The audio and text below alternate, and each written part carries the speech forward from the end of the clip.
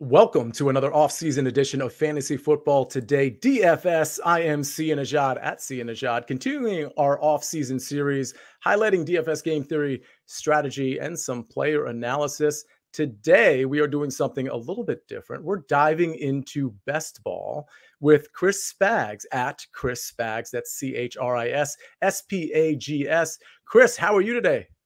I'm great, Sia. Thanks for having me on. I'm excited to do this show. I know this is largely a DFS show, but that's my background, trying to segue into the best ball world as best I can with some of the strategy I know you're talking about all off season long. So it's an exciting time to be a part of it. And I'm glad you guys are having me on to talk about it. And hopefully we could sell some people on playing some best ball this summer.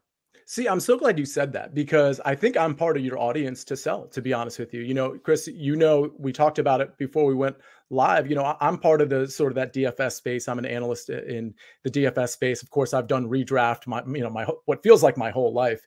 And I think there's a lot of people like myself, and I know a little bit about best ball, but I haven't played it in all candor. I think there's a lot of people like myself that are like, well, why do I want to do best ball? Like I've got DFS, I've got my redraft leagues, I've got maybe a dynasty league here and there.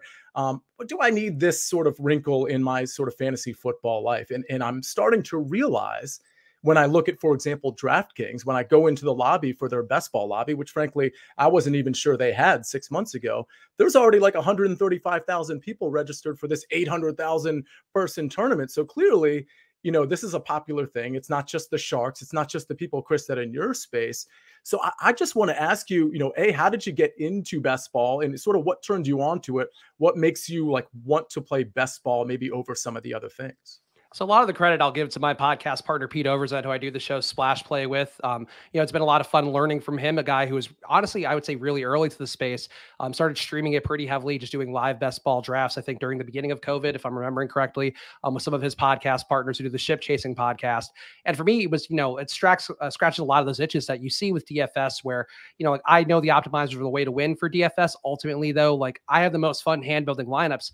And that's what best ball is. So you're building DFS lineups in April, May, June, July, August. You're building on different information flows that are coming out during those time periods. And you're building it for gigantic prize pools. Underdog has $10 million in total prizes in their big tournament. The Best Ball Mania 3, they have puppy tournaments that are $5 entry fees for a 150 max tournament. That's also, I think, 75K prize pools, upwards of 100K, 150K. So you're kind of combining the best of these redraft leagues, these dynasty leagues, along with what I think is the most fun part of fantasy football is that hand building component. And then with the DFS prize structure. So, the hope is of big paydays, but obviously a lot of that comes down to the strategy you bring to every single draft you're trying to do. Yeah, and I'm glad you mentioned the Splash Play Pod that you do with Peter Overzet. A super great show. Again, that's at Splash Play Pod. You can find that on Twitter. And of course, you can find Chris Spags at The Football Outsiders, which is a great site for a variety of different reasons. So I encourage everybody to check that out. So let's start with the basics. Let's assume I'm somebody that just heard about best ball because I just listened to this podcast and I want to know where to find it. What platform should I just run to DraftKings? Are there other places maybe as a beginner that you'd recommend, or are all the platforms kind of the same? So there is going to be some best ball tournaments on DraftKings. There's $1 million tournament up there, a Millie Maker for best ball. That's $5 entry fees, 150 entry max on there. Underdog is the one that I would say I prefer the most. And, I have a lot of fun playing on there. I'm lucky to get some promo coding through them as well. So but this is not even an ad thing. I got the ads because I really loved the platform. I was able to kind of, build that network through Pete as well. But it's so much fun playing on Underdog. I would really recommend that one in terms of the user interface. You get really nice notification systems going. You'd also see the different structures people are building with. FFPC is also a big one. Drafters are big ones. There's a lot of places you can spend your money on if you choose to go that route. But ultimately, you want to find the place you're most comfortable with. There's different rules, wrinkles for all of them, where DraftKings best ball is going to be the same structure, same scoring as DFS, their normal NFL DFS weekly tournaments, whereas Underdog is half point PPR. So there's some different structures there. FanDuel's best ball is going to be the same scoring as their DFS. So, there's a lot of different ways to do it based on your proclivities. And, ultimately, I think you're going to have fun no matter what you're doing with it, as long as you are going after it.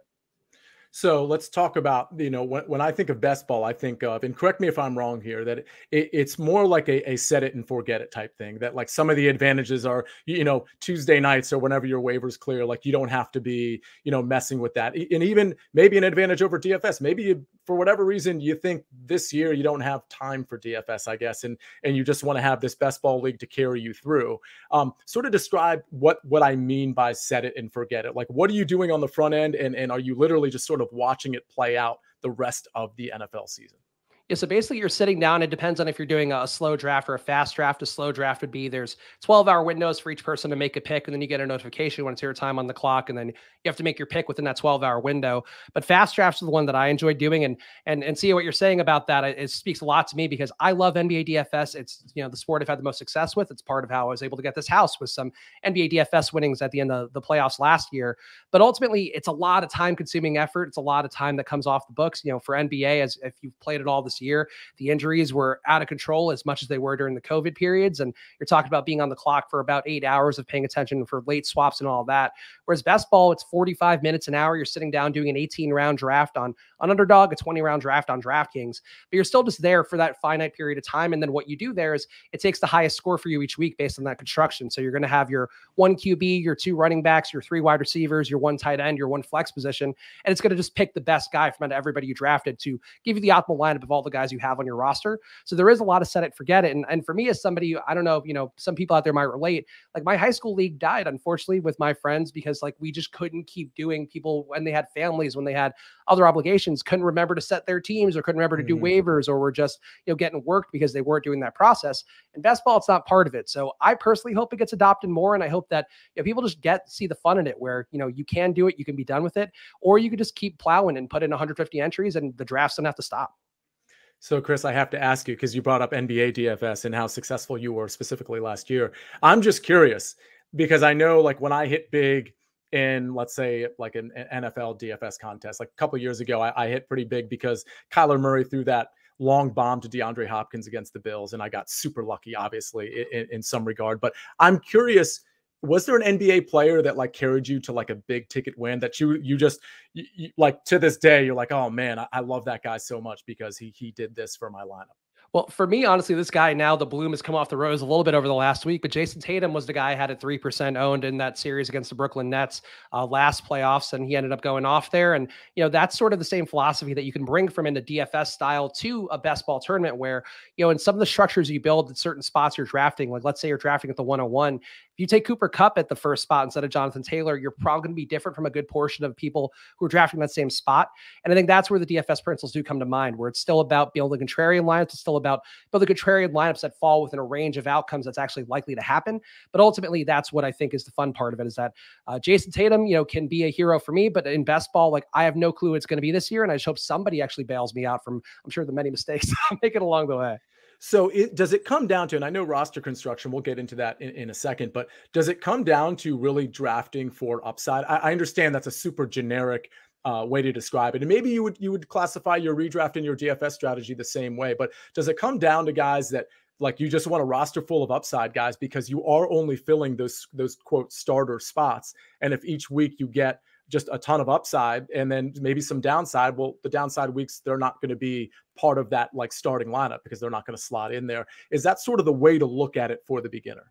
I think there is a certain bit of a building a Jenga tower component to it where you are trying to pull from certain parts and you want to give yourself, a foundation, but you do want to give yourself that volatility where, if you're building an optimizer lineup for DFS and during the NFL season, you want to have normally a wide receiver in the flex because wide receiver is going to have that ceiling that give you a shot to win a 100,000 person tournament or a 500,000 person tournament. That's what best ball is, except that there are some wrinkles that make it a bit different that I'm sure we'll talk about more, but week 17 correlations are a very big part of things where week 17, that's where all of the money is going to be. That's where you could win your $2 million. You could win your $1 million if you finish second. So you are trying to build for a team that's going to be strong enough to get through those early rounds, but also still give you that upside when it becomes basically a 500-person DFS tournament. So yeah, the volatility is a big part of it, but it comes with some, caveats though, that if you have too much risk profile, like you don't have the floor you need. And that's where your JD McKissicks of the world, your Keenan Allens of the world, the guys that you can rely on week in, week out. That's an important part of the construction as well. Okay, so let's get the week 17 part out of the way. I want you to talk about it like I know nothing about best ball. Why is week 17 so important? Why do you need to think forward to week 17 when you're doing your best ball draft 3-4 months before? Hey, this is a week I need to be focused on to some degree. So that's one big difference. I think that ties into what we were talking about with redraft as well, is that, you're building a team. If you're trying to advance into the playoff rounds, which, end at week 14 is when all the teams will then qualify for the next few rounds of playoffs. You're building a team that might be more running back heavy. And, if you're playing a 12-person league with your friends from high school, like, yeah, take Christian McCaffrey, take Jonathan Taylor. But if you're trying to build for week 17, that means pairing games like Bengals Buffalo. Like, that's a game that should, on paper project to be a 51 point over under, let's say, by the time week 17 rolls around. I'm completely making that number up, but something over 50 that you would normally want in a DFS tournament. That's what you're expecting there. So for week 17, you're just trying to target really any game you want, because we don't know how these offenses are going to look. Like, maybe Cleveland will be world beaters. Maybe Washington will be world beaters, and that game will be more appealing than it seems right now. But ultimately, if you have those correlations of, Cleveland, Washington, Indianapolis, New York, the Jets versus Seattle as a low and one that I like, the point is that you're trying to spike that upside for week 17. So when it becomes this 500-person DFS tournament, you're in the best position to kind of make the most money out of what you're doing there. And that's where the expected value comes in, where if you get it to week 15, if you advance and just make the playoffs, that's $35 to you. If you win week 17, that's $2 million to you. So that's where, the expected value is. If you're a sharp bettor, you might get that a little bit more, but ultimately you're going to win more money by caring about week 17 than you will just trying to make the playoffs. So regular season wise, is it 12 weeks and then you advance to week 13 where you play a different crop of players? Is that how it generally works? It's the first 14 weeks, and then there's week 15 is one pair down, week 16 is one pair down, and then week 17 is the grand prize week. Right. So, okay. So getting to that second round, like, so you're obviously building to get to that second round, but you also have in mind, okay, I want to be able to get to week 17 with this roster, but I also want to have in mind some correlations and some stacks and some maybe contrarian games that people won't be pinpointing, so that when I get to week 17, I can smash. Is that sort of the concept there? Yep, I think you nailed it completely. It's all about building for a team that's sustainable enough to get you where they need to go. And you could even sacrifice a little bit on projections if you are getting those week 17 correlations. But the goal, from how I see it, is that you're trying to get through with really the narrowest margins possible for week 14, to get into the playoffs, then to advance in the week 15 round, the week 16 round. And then week 17, you want it to all really hit that crescendo, where last year Jamar Chase went for 50 points in that round. Like, that ended up being the deciding factor for the teams that won that money. That's a big part of what you're trying to do, is find who's going to be this year's Jamar Chase. And you might not know the exact game, but if you do, draft structurally, where you're trying to really prioritize wide receivers, trying to prioritize tight ends in certain spots, like, that's the kind of thing that you can do for yourself, where it's all about building to that week 17, season finale in a lot of ways. So let's talk about actually drafting and building a lineup. So obviously you play one, so you have, it's an 18-person roster, right, Chris? Mm-hmm. Okay, so obviously you have one quarterback that's going to, quote, start for you each week. It sounds like you have 2 running backs, you have a flex, 3 receivers, and a tight end. So with that in mind, you want to have at least 2 quarterbacks, obviously, but do you want to have 3? It can vary. And I think that's where, the draft capital that you're taking guys at is going to inform things, where if you take Patrick Mahomes in those first 4 rounds, you're probably not going to take another QB until a little bit later in the draft. There are some ideal QB zones that, a lot of the research out there says to follow, where, based on teams that have had the most success historically, that means drafting your first QB rounds 6 through 9, and then drafting your second QB rounds 8 through 13, but really just trying to get those 2 QBs in that round 6 through 13 zone.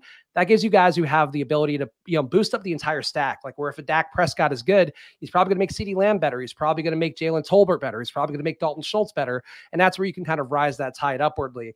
And that's a big part of it as well, is that you are trying to stack, but you're also really trying to get these guys into positions that are going to really add the entire lineup to correlate and make more sense. So let's say you have that Dak stack with Jalen Tolbert and CeeDee Lamb, then you bring it back with Hassan Haskins, who you could benefit. Let's say if Derrick Henry completely breaks down for Tennessee, Hassan Haskins, another big back in that Tennessee backfield who can come in and be that, bring back option for Tennessee for week 17.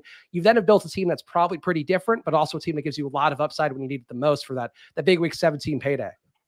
And so usually when people step into a draft, whether it's really the drafting for weekly DFS or redraft, so the big thing they want to load up on is, hey, let me make sure I get my running back secure. Now that's changing quite a bit because of how the receiver position has been over the last few years in particular. But do you have a certain strategy when it comes to, and I understand it depends on where you pick, but do you want to have like 2 running backs early, or do you go 1 running back early and just load up on maybe some high upside receivers and then take a couple running backs later? Is there a general strategy you go into for that, or does it depend on where you're drafting?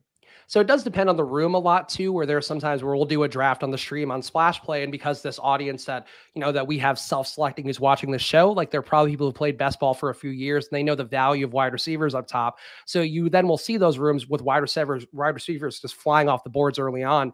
And that could be something then where you decide, hey, I need to grab Cooper Kupp now because if I don't get him, I might just be out of luck at wide receiver overall. But then you could also go the other way, and then you can play the leverage against that and take all the running backs people are leaving behind. Ideally the first 3 rounds only, you would call that a hyper fragile build where you are focusing on the top echelon running backs and hoping that they pay off and they don't have the guys through the backup who would come in then and take the workload. But it's really different constructions based upon the rooms. And I think that's the biggest thing that you can do is for best ball in particular, like really focusing on the average drafted position is the smartest thing you do for yourself, because the market data that's informing where people are drafting guys is the most powerful thing you have for yourself. And if you start to outthink that too much, there's a lot of studies that Underdog has done where if you take a guy 12 picks ahead of where the rest of the field's taking a guy, he's probably going to be much worse for you just because of the fact you're competing against people getting him at a much lower spot. And there's just levels and levels of game theory here that I think really lend credence to why a chess player won Best Ball Mania last year, because there is these levels and levels of thought. The 4D chess of it all is very paramount, I think, in best ball. That is really interesting that a chess player actually won. That is kind of speaks to the game theory behind it, Chris. So the ADP part is interesting. And for the record, for those of you that are listening, I think some of you probably know how to play best ball, and you're like, okay, well, when are we going to get to some of the stacks or players that Chris is interested in? We actually are going to get to that in a couple minutes, but I did want to ask you about ADP because while I understand the ADP argument that the best approach might be to stick to the ADP and you can print out rankings, I assume. I don't know. Does Football Outsiders have? They don't have best ball rankings. We have some rankings, but it's not made for a best ball. But there are ones that are built into most of the platforms anyway. That'll be there for you. But I don't want me to cut off your points, Sia. But please go ahead. No. I was just asking because I know you can get like free ones. Like some sites have free stuff. You can make your own too if you wanted, but they do have them on the site. And I think generally, to me, like you can upload your own CSV of all the rankings. I'd rather see what the actual people are using on Underdog, or on DraftKings as well, or FanDuel. Because that's going to be the most native to you. Like a guy like KJ Hamler will go in the 20th round on DraftKings. On Underdog, sometimes he goes in the 12th, 13th round. So there's some variability there that can be hard just to keep in top of your head that the sites give you as just a data point to start things off with. Sneaky KJ Hamler play. So the point I was trying to make, and perhaps I'll make this inartfully, but when you talk about ADP and hey, the best strategy, just if you're a beginner in particular, stick to ADP. At some point in this, what I believe to be an 18-round draft, you need to sort of break off from that, right? Because again, you're thinking of with week 17 in mind and correlating maybe some sort of contrarian games that you think might have upside that nobody else is going to smash. Like, so at some point, don't you have to go off script a little bit to grab some of those guys that people aren't really interested in week 1, but might be interested in week 17? To some extent, yeah, but you're still trying to mostly operate within a spectrum of keeping it. For me, it's like within 10 picks where I like Jalen Tolbert a lot. I think he's got a really high upside in this Cowboys offense. I'm not as big of a believer in Michael Gallup immediately getting on the field right away as some people seem to be. But that's a spot where you can take Tolbert and, he's probably going in the 150s. If you took him in the 140s, it wouldn't be crazy because the market is not as established with where that is as compared to a Cooper Kupp, as compared to a Jonathan Taylor or Jamar Chase, the guys that are going at the top of the draft. So that's something to keep in mind as well. I do think a lot of the stands you can make, though, are where a room decides, hey, this guy isn't good for whatever reason. Like James Robinson, obviously coming off a serious injury, but expected to be a part of that Jacksonville backfield. He sometimes goes in the 200s and his ADP is normally 160. At that point, it's kind of just found money because if there's other people are saying, hey, I don't want to draft this guy, even if you don't believe in him, he's now more valuable to you just because of the fact that you're getting him at a cheaper spot than everybody else is getting him at. So that's the kind of balances people have to make. But that kind of ties to the importance of structural drafting where, a 0 RB format where you don't take a running back for the first few rounds, first 5 rounds or so, a hyper fragile build. Like those are the things that kind of inform that process the most. But ultimately, like the structure is going to be what guides you. And then you hopefully use ADP as a lever along with this overall structure that you're trying to adhere to. Okay, so we're actually going to get into some of the players and picks and perhaps some of the stacks that Chris likes. But before we do that, we are going to take a moment to hear something from our partners. And we are back with Chris Spags at Chris Spags. Again, you can find him at Splash Play Pod and on Football Outsiders. Chris, so we've talked a lot about the theory, and now let's get into some of the players. And frankly, I'm not 100% sure how to lead here since I fully concede I've never done a best ball draft, but do I approach this by asking you, hey, what are some early round targets that you're interested in? Where's your optimal place to pick from? Where would you like to lead that conversation? I mean, we could talk a little bit about some of what I would expect to be the chalkier stacks that I think have sort of an obvious value. And the Bengals are one that'll jump out right away. Yeah. Jamar Chase goes in that first 5 picks on pretty much every site. Then you'll see T. Higgins go. In part because people love that Bengal stack so much. T. Higgins' ADP has now come up quite a bit. He was in the mid 30s. Now he sometimes goes in the high teens. Sometimes I think generally around 20 is where he's going for the most part. But that's going to be a popular stack because people see that, Cincinnati Buffalo game. People then want to get parts of both sides of that for week 17. And they know that, hey, these are two teams that should be good, two teams that have some of the best futures markets going their way right now in the NFL betting streets. So that's something to keep in mind as well. But ultimately, like the Bengals will be a very chalky stack. So then how do you get different? Maybe you don't take Jamar Chase, and what you're doing then is making a bet. If you were to take, let's say, Joe Burrow with T. Higgins and Tyler Boyd, you're then saying with that lineup that you're building for yourself, you're making a bet against Jamar Chase because you're saying, hey, Jamar Chase was not worth that 5 spot. He's going to be worse than that. Maybe he gets hurt. Obviously, you're never rooting for that, but that is one way that you benefit from best ball. And what you're trying to do then is find different constructions where you can get the same stack everybody else is going to have, or the same team rather, but different configurations of that stack. So that's something that I think has value to me, is trying to get the low round versions of things for the Bills. It would be like, instead of taking Diggs and Gabe Davis, you would then take, let's say, Gabe Davis and Dawson Knox, or Jamison Crowder and Gabe Davis. Like, that's how you should approach things if you want to get different from the field. But ultimately, a lot of the field isn't stacking enough anyway. So if you take that Bengals stack, you're probably with, let's say, 10% of the field. And this is me talking off the top of my head. There's not a hard number to expect there. But ultimately, if you want to get really different from that 10%, you can kind of cut it even thinner. And that's where there's some value. And there's also low-owned stacks you can go to, like Seattle. Like, if you believe in Drew Lock, that could have some value to. It's one that I've extolled the virtues a lot of, where I believe in Drew Lock as a player, a deep ball thrower, a guy who can run a little bit. And nobody wants to take him with DK Metcalf and Tyler Lockett. So that week 17 game with the Jets and Seahawks ends up going up in a big way, and Drew Lock ends up being a guy that you need, or if just DK Metcalf or Tyler Lockett are guys that you need, that's a stack that could be really low owned. And that's the way I would encourage people to think about it, is just get the stack and then kind of let the room tell you which stack you're going to take. So speaking of stacks, so, obviously you're drafting at least 2 quarterbacks, I would assume.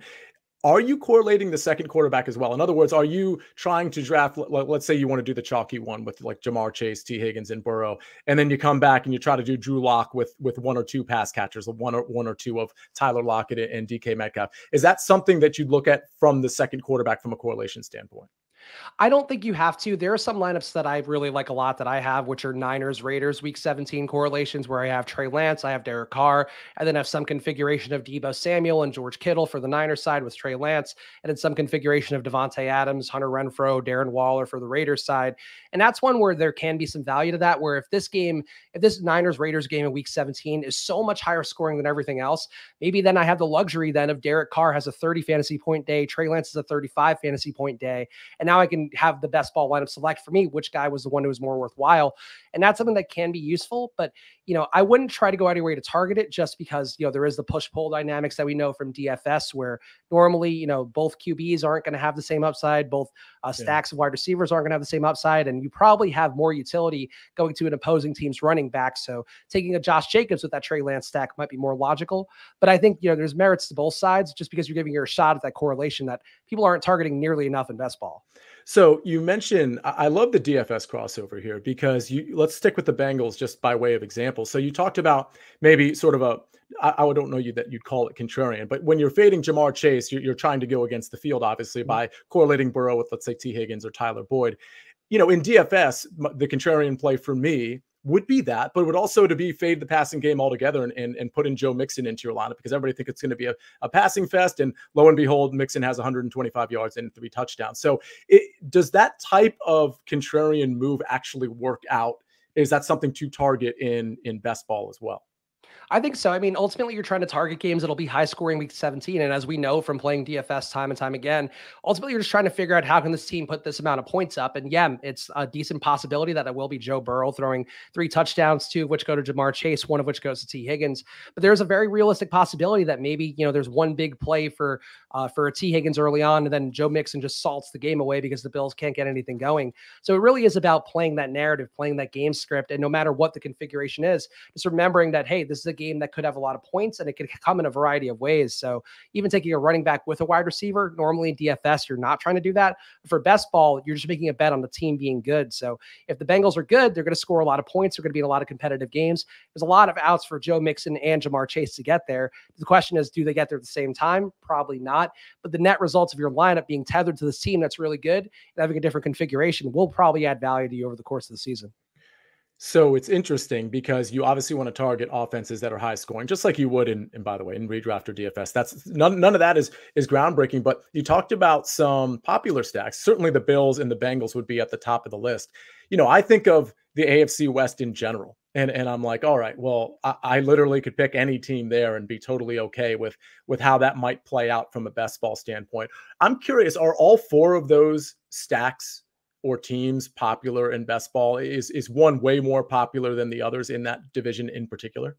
I think in the AFC West, you're probably going to see a lot of the Chargers stacks because it is pretty easy to get to Justin Herbert combined with one of Keenan Allen and one of Mike Williams. Then you can get your Josh Palmer late. You can get your Gerald Everett late. I think those ones that set up really easily according to ADP are going to be the most popular. But I'm with you, Sia. Like, I think that's a really strong approach. Like the AFC West, to me, I don't know how every game in that division doesn't have over a 50-point over-under just because of the teams that are in play there, really high-octane offenses. And I think that is one thing you can have, some merit to. And that's, you could extend it even further where, on paper, the AFC West looks great. What if the NFC East is a shootout division? Like, we just don't know how these things go. Defense is one of the least sticky things year to year, as our Football Outsiders research has shown for the real-life football applications. So that's something where, if you just love the AFC North, maybe it will be less of a defense-heavy division. Obviously, hard to say that given what we've seen historically, but that's where you can make these bets for yourself and start to think about the next level correlations of it all. And, you don't have to go out of your way to make sure that you have the neatest, 2 Broncos, 2 Raiders, 2 Chiefs, 2 Chargers. Like, you don't have to do it that way. But ultimately, if you do get little bits of tastes of these guys here and there and just kind of let your process inform that I love AFC West guys, I love NFC East guys, like there is some value into that process overall. And I think the AFC West would be the first division I would look at if you're going to try to do that approach. Yeah. And, the NFC East is such a good example of how things can fluctuate. The Washington football team, Commanders, that we call them now, that was a top 5 defense 2 seasons ago. And last season was a bottom 5 defense. I mean, it's like things can, especially on the defensive side of the ball, things can happen pretty quickly. I'm a Washington Commanders fan, so I'm intimately familiar. I know it's been a few decades. So, not great. So, okay, we talked about some chalk stacks, which you're probably going to be tending to avoid, Chris, I assume. How about some stacks that, whether you call them contrarian or not, feel free to explain that part. But what are some stacks or some teams that you're actually kind of attacking in your best ball drafts? I would say for me that Niners-Raiders stacks both sides of that because of the Week 17 correlation to the fact that you can get Trey Lance at pretty cheap and know that he has a pretty good upside. Jimmy Garoppolo, it seems unlikely at this point to come back. I think we can say that pretty safely based on the media reports and everything that's happened with him so far in their OTAs and mini camps. Trey Lance, to me, a rushing QB who has some really obvious targets to go to, some fun weapons so you could take in the 18th round, like a guy like Danny Gray who runs a 4.3 40 can be a sneaky way to get to that stack, and maybe make a bet against Deebo Samuel, where he's been a guy who was rumored to be holding out. He's shown up to camp so far, but things can get weird with him. Like that happens time to time. Maybe you go with a Danny Gray or a Brandon Ayuk stack. Like that's some ways you can get different there. But I love the Niners. I think Trey Lance is I think he's actually my highest exposed QB right now. I am a Drew Lock stan, as I talked about earlier. I think that's one where your mileage may vary on that one. I wouldn't go as heavy on Drew Lock if you're you, but if you're me and willing to make that bet, I do like Drew Lock enough to go there. The Jets, I think Zach Wilson are one that was getting steamed up pretty heavily as well, because there is a really clean stack to get through there with Garrett Wilson and also Elijah Moore, hopefully making the jump in his second year. So those are some teams just to go off of there. But ultimately, as long as you're taking a QB with 2 pass catchers, I think you're doing the best you can. And, there's some variability there as well. Like Sia, for your Washington Commanders, like maybe you take Carson Wentz and JD McKissick. You can do that correlation there because McKissick's not running the ball enough to, take away from Carson Wentz. But ultimately, I care the most about, QB plus 2 pass catchers, whether that be a running back pass catcher, but ideally a wide receiver, tight end pass catcher. Is there a situation where you would potentially, and I don't know if waste is the right word, but waste an additional pick on a 3rd pass catcher and just let the chips fall where they may? Like, let's say in the Commanders situation, you take Carson Wentz, McLaurin, Curtis Samuel, and not De'Ami Brown, but let's say the rookie from Penn State, Dotson. Yeah. Is that, I'm not saying that particular team, but when you draft, are you drafting 3 pass catchers instead of 2 sometimes, or is that just too much capital to invest? If they fall to you, like especially I think if the Bengals are one where if you get Jamar Chase, you get T. Higgins, and you also get Tyler Boyd or Hayden Hurst, like I don't have an issue with that. I think there are probably some data points out there that would prove that the margins of return are probably shrinking a little bit there. But if it's a team that's good, the Chiefs right now, there's some uncertainty there. I think that's one where you could target an MVS, you could target a Sky Moore, you could target a McCole Hardman, and it wouldn't be crazy to do that if you're leveraging against Travis Kelce. But ultimately, what every team you build, you're trying to do is what you're trying to say with each one is that I'm making bets that I'm right with every player I draft here. I made the correct choice. So when you take a 2-man stack, it's just more powerful because you're basically saying that Patrick Mahomes is only going to throw to Marquez Valdes-Scantling, or not, not only, but primarily throw to MVS, primarily throw to Travis Kelce. That's going to be the cleaner way to do that because you are expecting Kelce and MVS to have these seasons that bubble up enough to justify where you're drafting them. So I think the 2-man stack is most powerful, but onslaught stacks for good teams is not something I would definitely not something I'd go against at all. Yeah, so it sounds to me like, if you're playing best ball, you're not trying to play the let me ensure this game. You're just trying to like get the optimal production out of the guys that you are actually counting on and not the insurance plays. You can go exactly. And don't take the backup running back. Like if you take Aaron Jones, don't take AJ Dillon, because by taking Aaron Jones the second round, you're saying that Aaron Jones is going to be a monster this year. He's going to get all the pass game work in the red zone that Devontae Adams leaves behind. Like that's what you're saying with when you take Aaron Jones with where he's going right now. Whereas if you take AJ Dillon, you're saying, hey, something went wrong with Aaron Jones. Maybe he got hurt. Maybe he ran bad. Maybe he fell out with the Packers in the preseason. Maybe Aaron Rodgers didn't like his stances on certain shots or things. I don't know, whatever the case may be. But the point is you're making a bet with each pick you take. So it's important to inform that. And again, drafting like you're right. Like you knew something that everybody else didn't with each pick you take. Yeah. Okay. So I want to get to some late round sleepers or maybe some breakout candidates, whether they be rookies or veterans. But I want to ask you maybe about let's go with maybe one more stack that you're interested in. So we talked about a couple chalky ones, which makes sense. Maybe the AFC West in general, but the Chargers specifically. We talked about the Bills, we talked about the Bengals, and then we talked about the Niners in terms of some that are a little off the map. We talked about the Raiders. Man, I like the Raiders, given how bad that defense is likely to be, how many points they're likely to give up, especially against their AFC West opponents. I don't think their schedule is particularly easy against offenses either. And then you take, hey, we added Devontae Adams. Darren Waller's likely to, I shouldn't say likely to be healthy, but should be more healthy this season than he was last season. I think Hunter Renfrow, he doesn't get the credit he deserves. He's a great receiver as well. There's a lot of weapons on this team. And so it seems to me like that is a place to target, whether it's in best ball or DFS. I know Derek Carr isn't the running quarterback that we want, like Josh Allen or Jalen Hurts or Lamar Jackson, but I think Derek Carr might have to do so much through the air, playing comeback ball or just keeping pace, that he might offset some of the lack of rushing production. With all that said, sorry for the speech. No, I agree completely. So you could soapbox on that all you want. Fair. Okay, good. For the record, I don't think Derek Carr gets the credit he deserves either as an actual, quarterback. Let's leave fantasy out of it for a second. But with all that said, are there any other teams that you're focused on that maybe other teams just frankly aren't paying much attention to? I know you mentioned Seattle as well, and maybe the New York Jets. Anybody else? I would say Atlanta's one that to me is pretty interesting because you do have two big-bodied receivers there in an ambiguous QB situation where, for me, Marcus Mariota, you can get him for literally nothing in a draft as well. And then the hope is that this is his last shot to be a starting QB, I would think, with a former offensive coordinator of his, and Arthur Smith, who's now the head coach in Atlanta. I think he's got a shot there. And then you have two really obvious high-volume targets potentially in Drake London and Kyle Pitts. So that has some appeal to me. But I do think the Raiders, when you spelled out, is probably one of my favorites as well, just because some different ways to chop it up. I would say to give you one different one that could be contrarian and could make sense given the head coaching change and the fact that as a young QB who comes in with an elite pedigree, people are probably sleeping on a little too much. The Jacksonville stack could be pretty appealing as well, with Christian Kirk signing that big deal, a team that should be better with Doug Peterson calling the plays and hopefully getting creative after taking a year, out of the NFL, hopefully honing his craft and getting better with it. Trevor Lawrence, the jump, for really any position player, but QBs year 1 to year 2 is going to be pretty valuable for him, you would hope. So you could take Christian Kirk in, let's say the 8th round, the 9th round. You can get then whatever other Jag you want. Zay Jones, their free agent signing, could be valuable late. Marvin Jones, if he hangs on with the team, could also be valuable late. And then you also have a very, under-owned Houston team on the other side as well for that week 17 correlation where Houston will play Jacksonville. So that's one that I think could be sneaky as well. And that's where I think it's important to remember that just being agnostic about which teams you're taking for that week 17 correlation and just, trying to find the merits of them. Jacksonville, I think, is when you can find the merits pretty easily if you really start to look for it.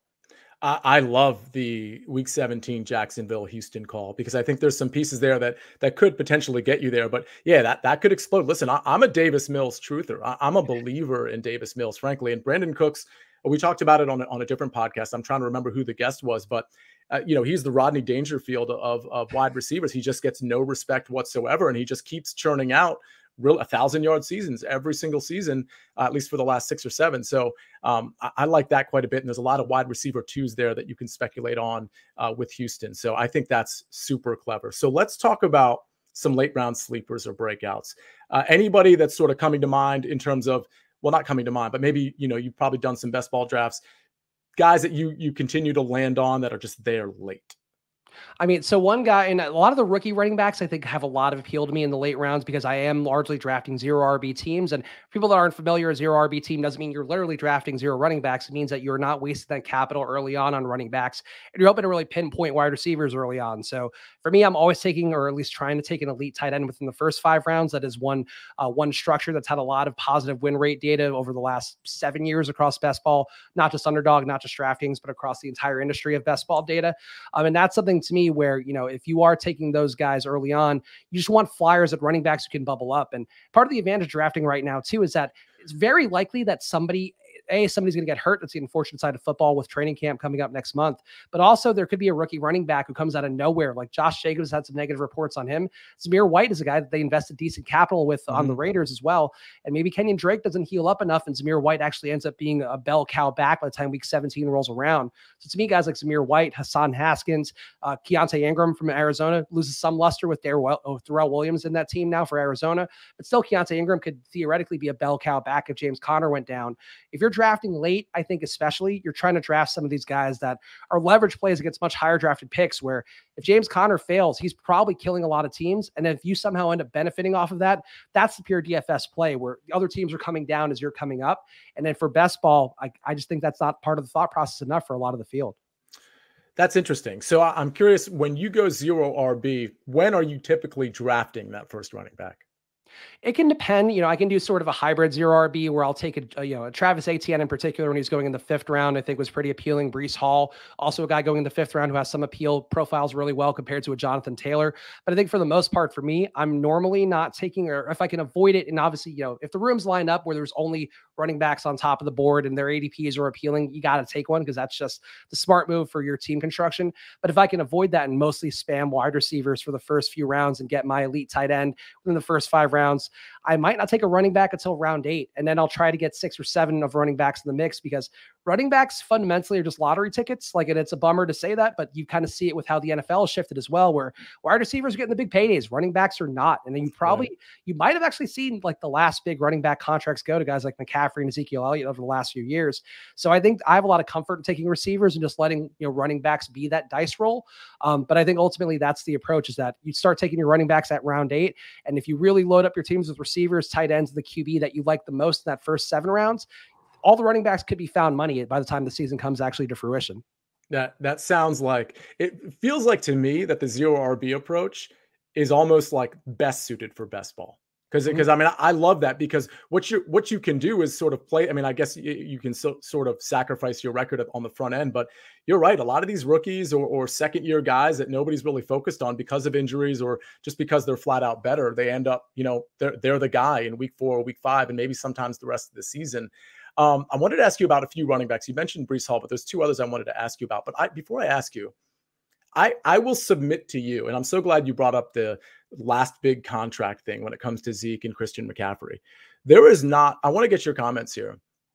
There is not a more unfair position in all of sports, not just football, as the running back position in the NFL. Because not only, so first of all, the secret's out, right? You don't need to draft a running back high. The Adrian Peterson days, those days are long gone. So you're getting really talented running backs at the top of the 2nd round, maybe late 1st round, like CEH went with Kansas City, or, top of the 2nd, 3rd, 4th, 5th round. So these guys are in, 4 or 5 year deals, and then they're kind of like at that point, after running the ball for 4 years, a lot of times they're sort of washed up or they're damaged goods because they did sustain an injury over those 4 years. And the problem is, even if they were good, they are not getting the like their first big contract. They just get their rookie deal.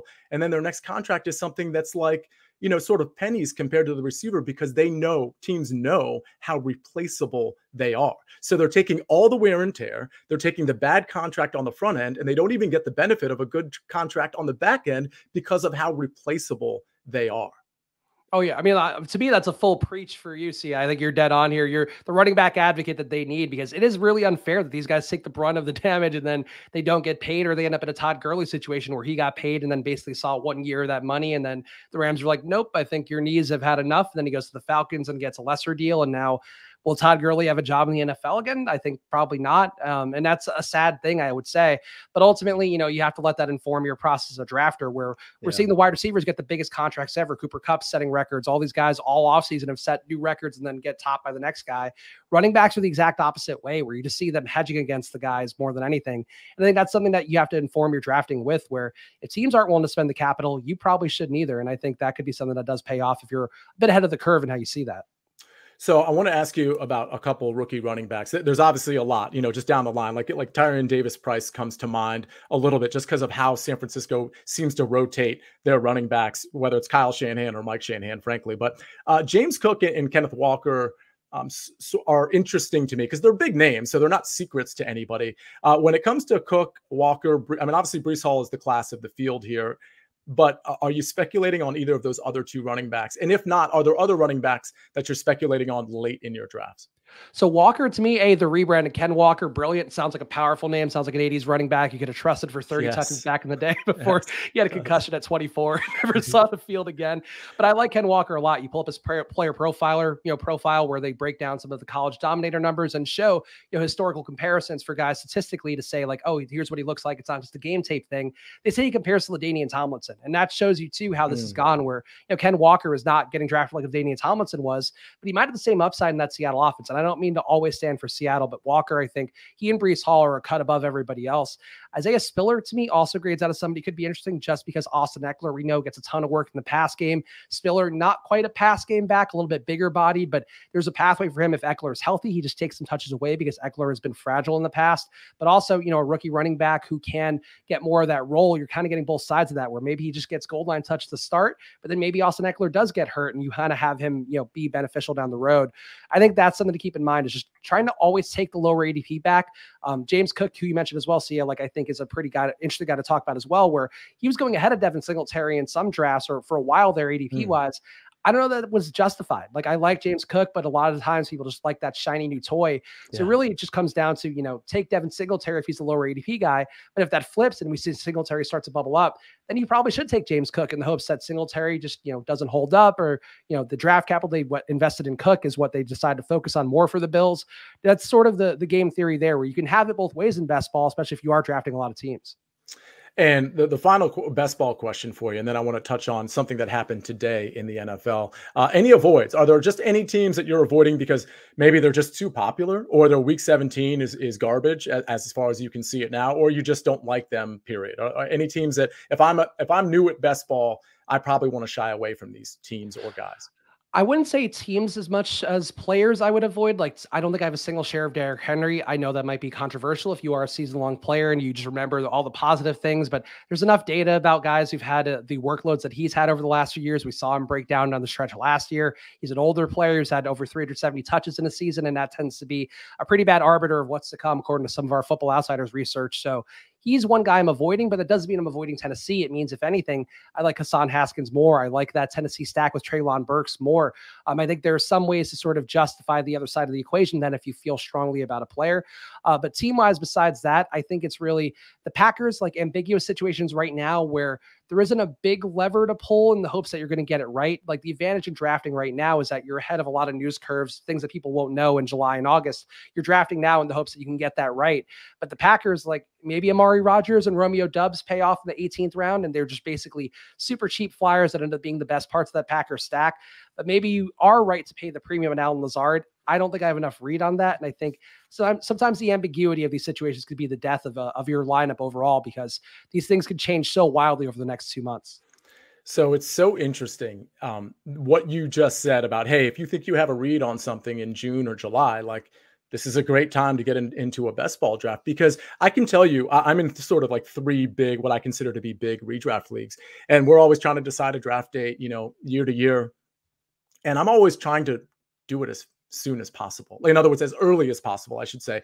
And because I feel like, A, because it's fun to do drafts and I want to like spread myself thin in that regard, but 2, because I personally think I have a lot more information than other people. And I want to be able to spring on a guy that everybody's considering an RB3, but really he's like an RB like 1B or something, or as a, whatever the case may be, whatever position you're talking about. But I think that is really the huge advantage to best ball. If you think, like, listen, maybe I think I know everything. I clearly don't, or I'd win every single year. But most people, just like poker, right? They're really confident in their poker skills. They're really confident in their GM skills when it comes to football. If that is the case, you should be doing best ball, because you can take advantage of your alleged acumen in June and July, as opposed to waiting till August and December, where everybody tends to have the same amount of information. Yeah, you can still speculate, but unfortunately, the information stream, it's out there for everybody at that point. So a lot of people are more on a level playing field. So Chris, correct me if I'm wrong. That seems to me, I think best ball is fun in its own right, but I think that sort of built-in advantage that a lot of people think they have when it comes to the information they have post NFL draft, that it's the perfect time to showcase those skills in best ball, correct? Yeah, I would say pre-NFL draft is tough, and that's, I think, part of why Underdog doesn't do their best ball mania until after the draft, where at least where guys are going to land. But there are rookie and sophomore drafts you could do where if you just believe in the talent of a player and you hope they land in the right spot, that could be good. But I think, the news item we're going to talk about in a little bit on this show is the Rob Gronkowski one, where if you were drafting Cameron Brate over the last month and a half, you probably are going to be in a really good spot, because Cameron Brate's going to soar up the boards. There's no OJ Howard in Tampa Bay anymore, no Gronk theoretically in Tampa Bay now. And he's been going at either being undrafted entirely or going into the 18th round or 20th round in the leagues that have that. So that's something that is going to get more valuable. I took the other take where I've drafted a good amount of Gronk, not a crazy amount or anything, because there was some risk profile, but I thought he was going to come back. I thought Tom Brady was going to talk him into giving him one more run. Gronk certainly has shown their propensity for following Tom's lead, and that's not the case, but that's the volatility there, where if you get that right on the Brate side, you're probably feeling fantastic. And if you're like me and you got a little more Gronk, you're like, well, that's unfortunately the way that it goes when you're pushing your chips towards the middle of the table, but that's the risk reward profile of drafting right now. Well, and you mentioned it. In theory, he has retired, because that's what he said. And that's really what I wanted to ask you. Do you actually think he is retired, or do you think perhaps he's waiting until the middle of the season? The Tampa schedule isn't super easy. Maybe by week 10, they're, 6-4, or maybe even 5-5, making a playoff push, because they're likely to make the playoffs regardless. And maybe that's when he decides to come back. You get to skip training camp. You have no wear on your tires through like basically 2.5 months of the season. And then you come back, and then all of a sudden, Chris, your best ball team is looking pretty good at that point. What are your thoughts on the possibility that Gronk actually might come back at some point? I don't, it's probably less than 50-50, but I think you're right that there is some chance that he just, shows up and, Tom calls in the favor. Maybe things are running bad. We saw at the end of the last season, the Bucs offensive line was not holding up, and Gronk, a great pass catcher, but also a very good blocker, a tight end. So that could be something that he's just like, can you please help me out? Because I'm getting crushed. I'm 45 years old. I can't keep doing this, Gronk. So that's possible. I think for me, I'm viewing the Gronk shares that I have now as a sunk cost, just because I wouldn't draft him now. Like, you could draft your Julios, you could draft your Will Fullers, guys that don't have, spots at the NFL right now, but should theoretically land on a roster by the time that training camp comes around. But I think that's something that, there's some value there, but I think Gronk might be done, and I think I'm safe, saying on that side. And it is odd though. Like, he got the big paydays from Fox. He got the, sorry, I don't know if we can say the F word on here. We can say we got the big paydays from. Oh no, please do. Yeah, no problem. Got the big paydays from One Network. Got the big payday from WWE. Then he came back and he's like, no, I want to play football again. And now he's got to start all over and get new deals. It seems odd, but that's sort of the beauty of Gronk, I suppose. Do you bump up? I mean, I think it's a natural maybe bump to a guy like Russell Gage, who I like, and I know he's not a tight end. Obviously, Cameron Brate is the natural bump there, but I liked Russell Gage as it is. And now everybody's talking about Russell Gage, it seems. Again, another reason to do best ball in, prior to June 21st, 2022, because I think people are starting to pay attention to Russell Gage. You probably should have paid attention when he had a 3-year, $30 million deal and was specifically recruited by Tom Brady, with Chris Godwin probably not being ready for the beginning of the season. With all that said, I would assume people are really going to start to dial into Russell Gage. What are your thoughts with him? Yeah, I think Russell Gage, we've already seen come up a little bit more where Mike Evans has already been going in the second round anyway. It's hard to imagine him getting into that first round in terms of draft capital for a best ball draft. But I do think Russell Gage, he's already come up. I think he was in the low 100s. Now he's closer to low 90s. Wouldn't shock me to see him come to low 80s at this point. And I think that's a very solid call there, where that is something where if you knew and you could follow the capital, like Sia's talking about, where, you know, he did get signed for a good amount of money and he had a pretty good run in Atlanta despite that team being absolutely awful. Yes. He is a guy that could benefit just getting those targets over the middle. I would tend to think the entire passing offense, just everybody comes up a little bit because, you know, Gronk had the red zone targets. He had just a lot of target share overall for Tampa Bay. So that could be, you know, evenly distributed. But ultimately, if you are to play it on a pure football level, there's going to be more targets over the middle. Russell Gage is the guy who goes over the middle. So I think on paper, he should be the one who benefits the most besides Cam Brate, who's going to jump up a lot. I mean, side note to the Tampa faithful, I mean, Tim Tebow was a tight end in training camp last year, so maybe he's available. But Chris, thank you so much. Honestly, I thought that was a really good best ball primer. I mean, I'm happy that we got some of your plays, but I'm also happy that you kind of educated some of the uneducated, and that includes me when it comes to best ball. So that was great. Let me ask you, where can we find you? We know we can find you at Chris Spags. We know we can find you at Splash Play Pod, great show that you do with Peter Overzet. And we know we can find you at Football Outsiders. What do you got coming up? Where can we find you? Splash Play is the thing that Pete and I do every Monday and Thursday. And then in the season, we go Monday, Thursday, Friday. I'm also doing some solo streams on our Splash Play YouTube channel. So if you're on this channel, I would say check it out. We have some fun there. The main thing to me that I would say is you'll find me in best ball draft tables all summer long because I have this newborn who we got to feed and we just have to sit around and wait for him. So I got to do something during that time period. Can't just be paying attention to him the whole time. But also, like, it's just fun. Like, it is so much fun to do. And ultimately, you know, like, draft some of the cheaper entries out there. Like, get your feet wet, wrap your head around it. But ultimately, best ball to me is something that I say as somebody who's been in this industry now I see the same thing for you. You've been doing this for enough time, I'm sure. Like, when you see an edge, you want people to take that edge and do the best they can to, you know, take advantage of it while they can. Best ball is going to get figured out in the next few years. Right now, it's not figured out. It's not the same thing as DFS where, you know, people, you know, the Osmo guys, Roto Grinders guys, all these people are always winning time and time again. Best ball, you can get in now and actually have a shot to win big. So do it. I think follow people who are smart, you know, hopefully check out Splash Play and we'll get some information from us, but just check out stuff around the space. And guys like Sia being intellectually curious about it, like, that's the best you could do for this. Just trying to wrap your head around it and approach it in a smart way. I love it. Chris, thank you so much. That'll wrap it up for us today. We are continuing our off-season series. Thank you to Chris Spags for joining us today and telling us about best ball. We will have another show for you next week, and we'll see you then. See you later.